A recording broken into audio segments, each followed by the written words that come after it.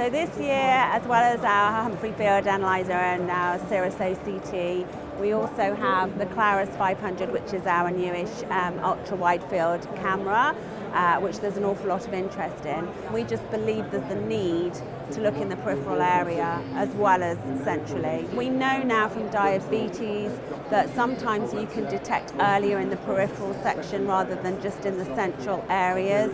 So for patients' complete screening, it's very nice to have ultra-wide field.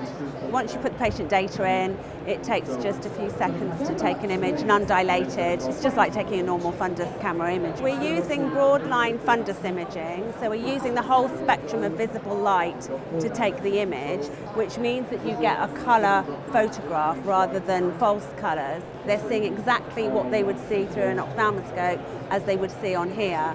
So it's like them looking at the patient's fundus, so it's a lot easier to interpret from. And if you've got slight pathology or nevi, is it or isn't it? If you have false colours, sometimes it's quite hard to see the really small changes in pathology, whereas with a true colour it's much easier to see.